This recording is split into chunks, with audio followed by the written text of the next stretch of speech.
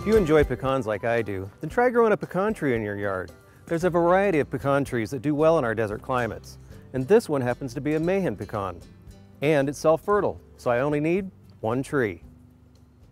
In early spring, when first leaves begin to show, you'll start seeing long pollen-bearing catkins. As the wind blows, these catkins release their pollen onto the small, inconspicuous flowers found all over the pecan tree. Soon, these little flowers become pecan nutlets. By late November, early December, the leaves on the tree begin to change color and the outer shells of the nuts begin to open up. This always reminds me of a hen opening up to offer the nut. That's the time when you want to harvest. And it's as simple as just opening it up and letting the nut fall into your hand.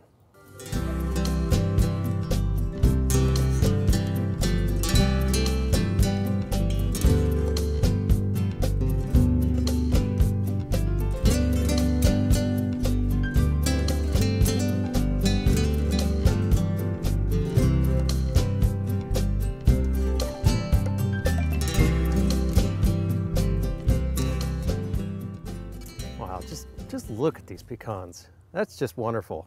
And look how many pecans I've already gotten off this small tree already. I'm not even done harvesting yet. When I am done harvesting all the nuts though, I'm gonna let them dry for about a month before you're ready to start cracking and enjoying your pecans. Oh, one other thing. Pecan trees can get quite large if you let them.